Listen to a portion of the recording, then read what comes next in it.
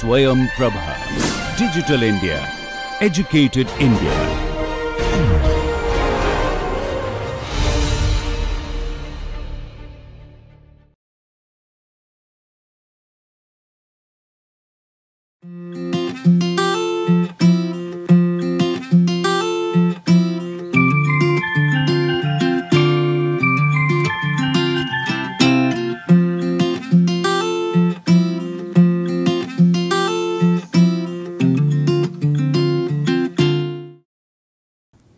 So, we have looked till now on certain basic definitions of compressible flow and Mach number and speed of sound, and then looked at thermodynamics because it is integral to the description of gas dynamics. So, let us look at a few numericals so as to familiarize with these concepts and how to quantitatively look at these numbers.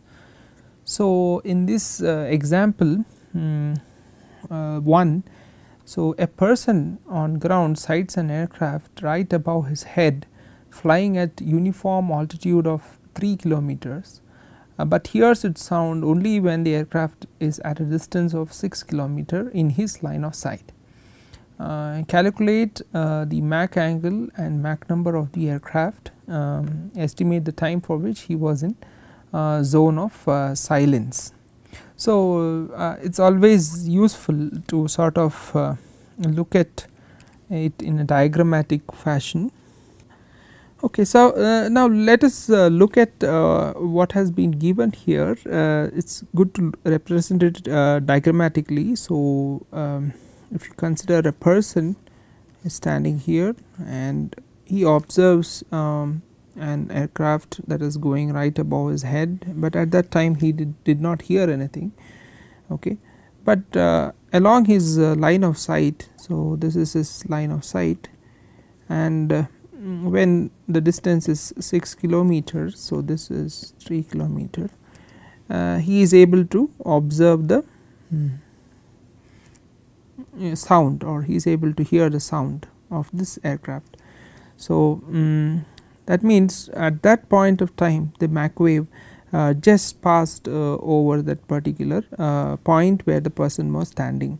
So, that means that this is the Mach angle over here mu, and then for we know that the Mach angle is related to Mach number. Sin mu is 1 by m, okay. So, directly from the trigonometric relation over here, sin nu is 3 by 6 1 by m, or you can get that Mach number is 2.0, okay. Now, if you consider this, then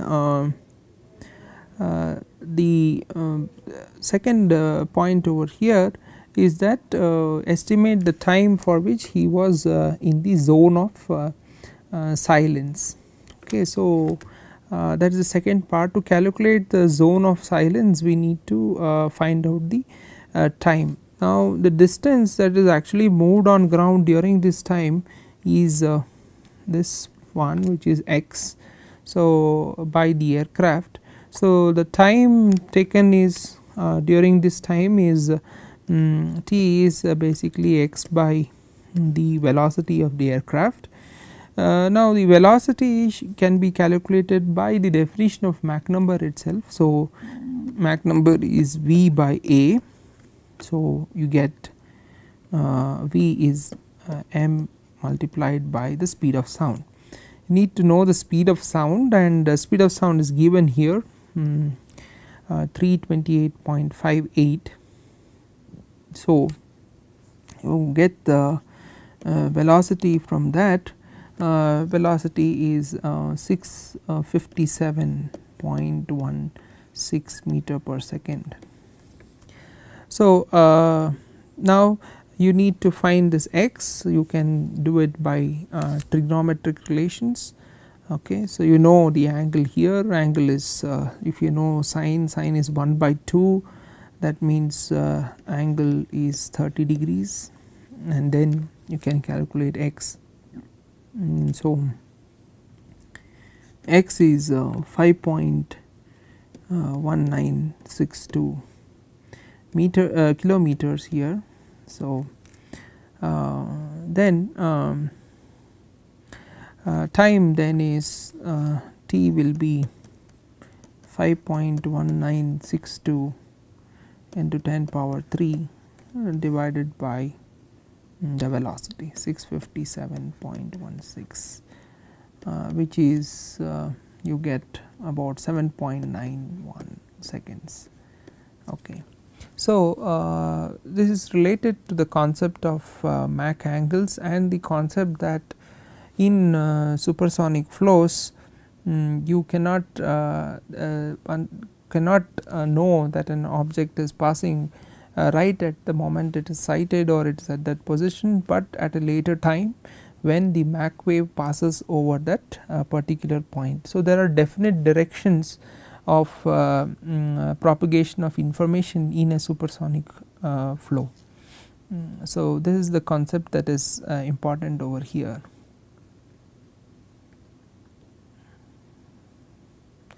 Now let us look at the second example, which is related to thermodynamics. Okay. So here the question is, air is expanded in an insulated cylinder equipped with a frictionless piston. The initial temperature of air is 1400 Kelvin. The original volume is 1/10 of the final volume. So if I take two states, say 1 and 2,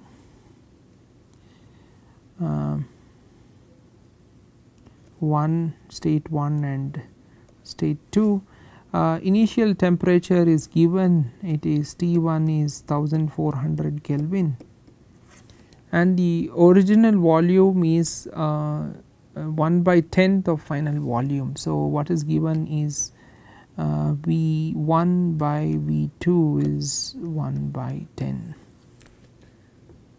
the final volume. Calculate the pressure ratio and change in temperature. So how do we go about doing this? So this involves the concepts of the ideal gas and also the concept that it is an insulated cylinder equipped with a frictionless piston. Now this is the case of an adiabatic flow without any friction or any reversibilities. So any irreversibility. So it is a reversible adiabatic process, and that kind of a process is the isentropic process. So it is an isentropic process that is given over here. So we know the ratio of the volumes. So the corresponding thing is P V power gamma is constant. This is the equation that you would use here. So what you would get is P1. So we need to find out the ratio P1 by P2 is actually V2 by V1 whole power gamma. This is air. For air gamma is 1.4 and V2 by V1 is 10. So because V1 by V2 is, so you get P1 by P2 is 10 power gamma, which is 10 power 4. This is 25.12. Okay, so the pressure in the initial case is higher and it is 25.12 times the pressure at the final point. Okay. So now the second question is that calculate the change in temperature. What is change in temperature? That is, you need to know what is delta T, which is T2 minus T1. That if I divide this by T1, I will get delta T by T1 is T2 by T1 minus 1. Now we know the process that is happening over here. It is an isentropic process, and the isentropic process, we know the relationships between the different quantities. So now also you can use the PV is equal to RT, which is the ideal gas law, and that means here you can use P2 V2 by P1 V1 minus 1, because R is a constant in the case. So you can use this. So this you can write it in terms of so you have already found out what is P1 by P2 and V1 by V2. So P2 V2 by P1 V1 minus 1. So this can be written as 1. So V2 by V1 is 10 and P1 by P2 is 25.12 minus 1. Okay, so this comes out to be a negative number. So and this gets multiplied by the T1, which is, so this number is 1400 Kelvin. So you get a delta T, that is change in temperature, is equal to minus 842.67 Kelvin. Okay. So we have addressed the two things. So the two important concepts that were used here is the fact that the process involving an adiabatic reversible process is an isentropic process. Using that we were able to calculate the pressure ratio given the volume ratios, okay, and the concept of the ideal gas law to calculate the change in temperature. Okay. So this is an example where these two concepts were involved. Now let us go to the third numerical example. So in this air is allowed to expand from an initial state A, where Pa is equal to 0.068 into 10 power 5 pascals, and temperature is 333 Kelvin, to a state B where pressure at B as 1.034 into 10 power 5 pascals, and temperature at B is 305 Kelvin. Now calculate the change in specific entropy of air in an isobaric process from A to some intermediate state C, followed by an isochoric process from C to B. So the state movement from state A to B is achieved via an intermediate state C, and the relationship is that from A it goes to state C, which is through an isobaric process, and then from C it is followed by an isochoric change, okay, isochoric process. Okay. So this is the point. So let us and then represent these processes on a PV and TS diagrams. Okay, so quickly if we look at the PV diagram, because the pressure and so if you look at that, so this is PV diagram. So P V is given, and we know that temperature actually increases when you go in this direction. So T increases. So you can draw two constant temperature isotherms or a constant temperature. So this can be the lower temperature, which is TB, and this is TA, and it is known that this is say point A, which is at higher pressure, and this is at point B, which is at lower pressure. Okay. And so the isochoric process is here, it is a vertical line, and the isobaric process is a horizontal line passing through A. So immediately from this description we see that C is lying here, which is, that means it has an increase in temperature. So here as it goes from this state to this state, there is an increase in temperature, and further followed by a reduction in temperature and pressure. So this is the advantage of using these charts that help us immediately without qualitatively understanding the flow field or the thermodynamic processes.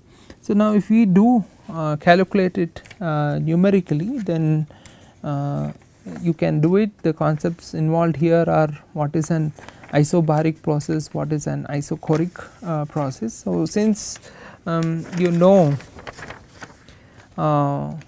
that PB equal to this is known, PC equal to PA and VC equal to VB. Okay. Now when both pressure and temperature are given, we can calculate VA is using the ideal gas relation, PV is equal to RT. So VA is RT by P. You can do the substitutions here. This is air, so we can take that, and 333 divided by 2.068 10 power 5, which is equal to 0.462 okay, meter cube per kg. Okay. So similarly VB you can calculate, this will be 287,305 divided by pressure is 1.034 10 power 5, and this turns out to be 0.847 meter cube per kg. So so directly we know VC is equal to VB. So we know the value for VC here.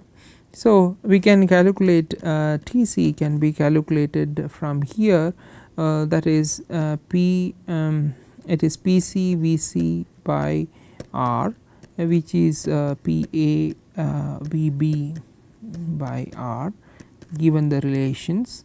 So here if you do plug in these numbers, you will get this is 610 Kelvin. This is about 610 Kelvin. Now if you want to look at the entropy, then change in entropy from A to C, that is what you are interested in. So this is an isobaric process. So delta S, you can use the relation Cp log of Tc by Ta minus R log of Pc by Pa, but Pc and Pa are the same. So this term goes off, you directly get Cp, Cp is 1005 log of Tc by Ta, Tc is known here 610 by Ta, Ta is 333. So this you should get a value close to 608 joules per kg Kelvin specific change, and change for the process from C to B, this is A to C. For this it is a isochoric process, so you could use Cv log of Tb by Tc minus plus R log of Vb by Vc, and here it is an isochoric process, so this goes off. So you get you have to use the value of Cv, which is 1005 by gamma. Okay, so this value, if you plug it in, then you will get this as a negative number, which is minus 497.33 joules per kg Kelvin. So you can calculate the net change of entropy, and that is you have to add these two, next change in entropy, and you will get that delta S is from A to B is about 110.6 joules per kg Kelvin. To cross verify, you can always go back and just take, because entropy is going to be a state variable, you just have to pressures and temperatures. You can use this relation and cross check that you get, if you substitute TB and PB, then you should get the same number, same number that you get over here. Okay, to now represent this on a TS diagram. So this is a TS diagram, and the constant pressure process is a curve. So starting from a value over here, which is A, it is a curve which goes up to a value over here, because temperature increases, and then isochoric process has a slight higher slope. So you come to a point here which has a slightly lower temperature, but you observe that as we have seen, delta S is positive. So here this is pressure equal to constant, this is volume equal to constant. Okay. So this particular example involves calculation of entropies, ideal gas laws, and the thermodynamic charts. So I think this is a good sort of exercise to be familiar with these concepts, so that when we go on to do them in gas dynamics, you do not have to you become comfortable with these kind of computations. So the next class we will start looking at fluid flow equations.